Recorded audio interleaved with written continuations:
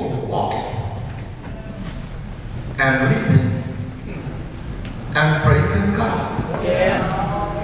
Peter and John were thrown into jail and subsequently instructed that they were to preach no more, nor to teach in the name of Jesus any longer. The religious aristocracy wanted to bring an end to the noise.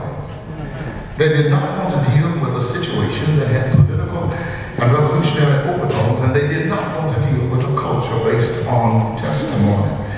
Now here's the problem. I want to make sure you understand what I'm saying. Here's the problem. To permit the testimonies to continue, and to permit the people to continue with their public and emotional display because of the miracle that they had seen in one and the miracle they had experienced in their own lives, to permit them to continue to make indiscriminate noise in the public square would not simply be a testimony to their physical healing, but would facilitate their psychological well-being as well. Oh, you didn't understand that. Come here, somebody. I'm going to put you on the couch now. Come here, somebody. It may be, just maybe, it may be that the reason we are as messed up as we are is because we have not availed ourselves of the release that is available to us through prayer. We're talking here for a moment. Whatever my physical problem is, it is not my physical problem alone.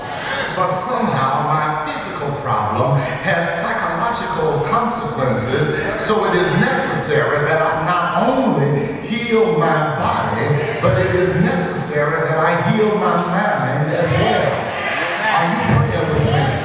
Consequently, if and when my mind is healed, help me somebody, my body will display the evidence, and that's when I'll be able to say, I looked at my hands and they look new. I looked at my feet and they did too.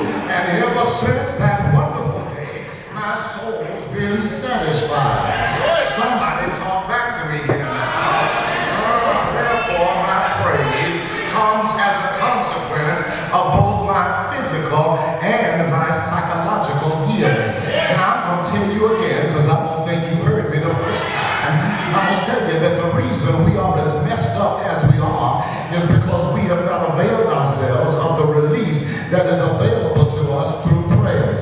So you come to church all tied up in knots, not realizing that in your healing is in your ability to release what's holding on to you and that you're holding on to, and give God your praise.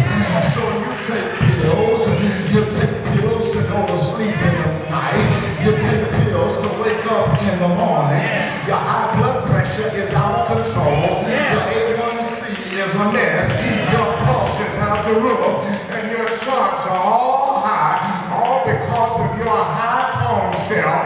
You refuse to give God the praise. I said you come to church and you think it's undignified to clap your hands. It's unsophisticated to wave your hand in the air. You think that somebody cares whether you talk back to the preacher or not. There's something unbalanced about them folk that run up and down the aisle and get their shout on. You think there's something peculiar about them folk because the lights on but ain't nobody home. So you come to church and you're all tied up and tangled up and messed up, worried about whether or not somebody will see you when you cry or think that you're a mess when you shout. And that's why I'm trying to tell you today that your healing is in your prayer. I said your healing is in your prayer. I said your healing is in your prayer. Yes, it is.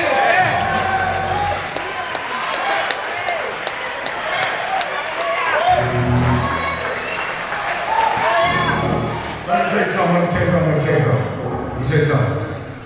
Did you ever notice that the folk that are shouting ain't sick?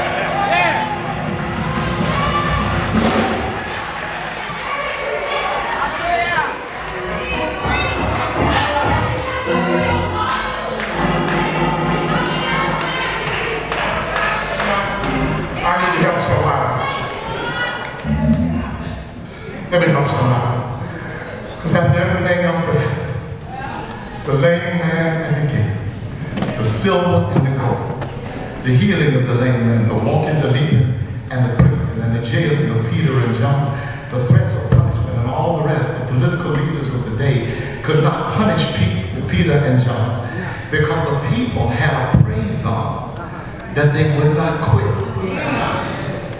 Let me tell you again.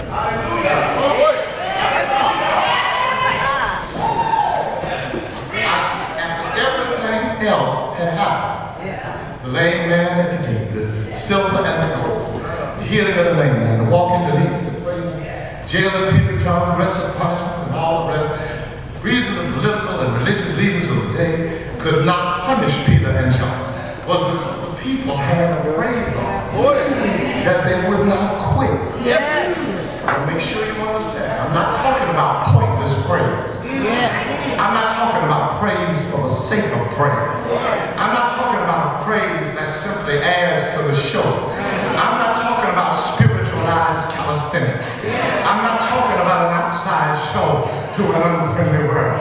I'm talking about the praise that when it's on you, it's on you.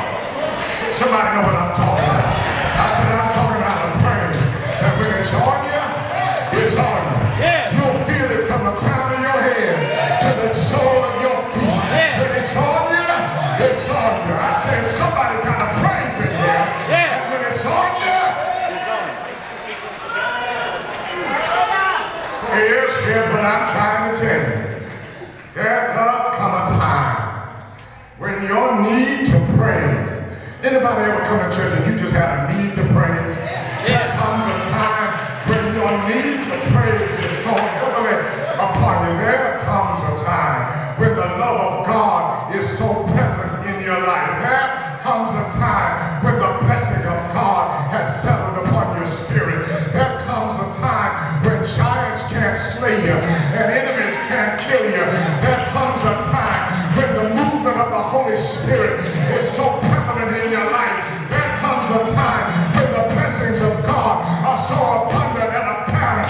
There comes a time when the windows of heaven have opened up and blessings have poured out and they fill up your cup and your sauce. There comes a time when the grace of God is overflowing. The forgiveness of God assures you that you're loved anyhow. And somehow you got a praise that just won't